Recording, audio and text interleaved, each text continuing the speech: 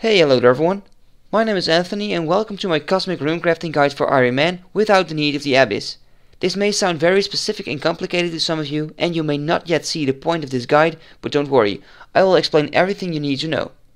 Before I start this video, there's one quick note. If you already use the Abyss for runecrafting, then this guide may not be of use to you. It's mainly meant for people that cannot use this method yet. Alright, so to begin with, why this guide? Well, first of all, cosmic runes are very valuable runes to Ironman. They're used for enchanting jewelry such as dual rings, games necklace and strength amulets, but also staff orbs to make battle staves for example, and these items are of great use to Ironman. Second, training runecrafting through the Abyss requires glory amulets. As an Ironman, it's not easy to get these since you need either 80 crafting and 68 magic, or 83 hunter to make them yourself. So, I have found a way to make cosmic runes as an Ironman without the need of the Abyss at a quite fast rate. Okay, so let's move on to the guide now. Unfortunately, you do need a few requirements before you can use my method, but they are not too hard to get, so I will list them down for you here. You are going to need to complete the quest The Lost City to have access to the Cosmic Altar at all, so that is pretty obvious I guess. You also need to complete Fairy Tale Part 1 and have started Fairy Tale Part 2. This is because you need access. You need to have access to fairy rings, and you need to have started Fairy Tale Part 2 for that. Just don't forget that you do not need the skill requirements to start this quest, so you do not need level 49 farming and 57 herb lore, so that is no problem at all. Then another quest you want to complete is the quest Ghosts Ahoy, because by completing this quest you will get a free teleport to the Ectofungus with an Ectofile, and you're gonna need that teleport as well.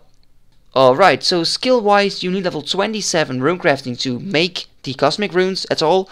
To get this very quickly, I advise you to complete the Abyss mini quest for 1k free experience and the quest Eyes of Glow free to get another 6k free experience. This will get you to about level 24 runecrafting.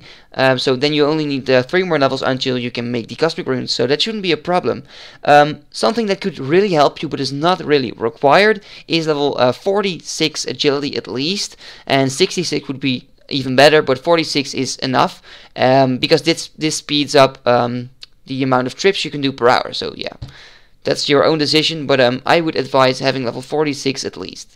Then there are also a few items that you're going to need to use this method. First of all, you will need rings of dueling to teleport. So yeah, you're really going to need that. You also need Cosmic Talisman or Tiara, and of course I advise to have a Tiara because it saves inventory space, and it would be really useful to have runecrafting pouches to take even more essence with you. At level 27 runecrafting you can already use a small and medium pouch, so in total you can then carry up to 34 runes in one trip. So that's pretty nice. And if you have difficulties getting these pouches or getting this Cosmic Talisman, then you can travel through the fairy rings to the code ALR, and if you go to this location then you can fight abyssal leeches here, which only have 10 HP and drop these items. And they also drop medium clues, so if you're lucky you can also get a medium clue. Also, your weight reducing gear will help you a lot. You will need your Draymond staff, your Ectofile, and of course you will need pure essence to actually craft the runes.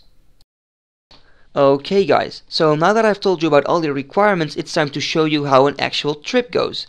If you take a look at my inventory, you can see I have an Ectofile with me, my pure essence, medium pouch and small pouch. Now why do I have them on this spot in my inventory? That is basically because if I right click then I can empty it immediately, just like the small pouch, and that will save a lot of time. What am I wearing? I have a Cosmic Tiara, Draymond staff, Boots of Lightness and a Ring of Dueling.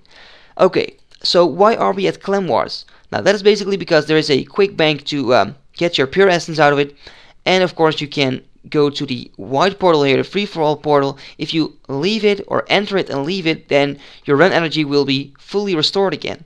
So if I use the Ectofile here, then we will be teleported to the Ectofungus here, and as you can see 100% run energy, which is really useful.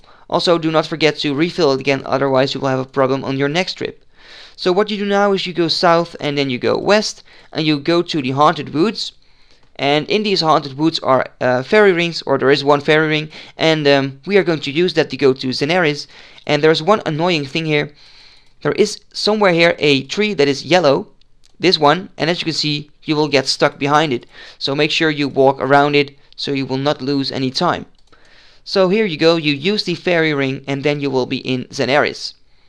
Once you are here, you go south, and here comes the part where the agility is really recommended. It's not needed, but it is really useful. As you can see here, there are some green arrows, and these are actually shortcuts. This shortcut can be used at level 66 agility, and this shortcut can be used at level 46. I don't think there's much difference between these two in time, so 46 is just enough. If you do not have any agility levels, then just walk around it and it will like lose you about 10 to 15 seconds. And here I lose a few HP, but that is not really a problem. So you go south, and here you can find the altar or the ruins. So you enter the ruins, and then you will get teleported to the altar. So here you go, and actually that is everything you need to know about this trip. So let's just finish it real quick. There we go. 34 runes are made, and then we go back to Clan Wars again. Now, of course, this wasn't a very quick trip. I didn't really try to do it as fast as possible because I had to explain a few things. But if you try to do your best, then you can do a trip in 100 seconds, and that means that you can do 36 trips an hour. Now, 36 trips an hour is about, with if you make 34 runes each trip, then that's about 1200 to 1250 runes an hour, and that is a really nice amount of runes, guys. That is about 10k experience. Of course, it can also always be better if you do fire runes. I know that's a better XP rate, however, fire runes are not really useful, and I think the cosmic runes come in very handy.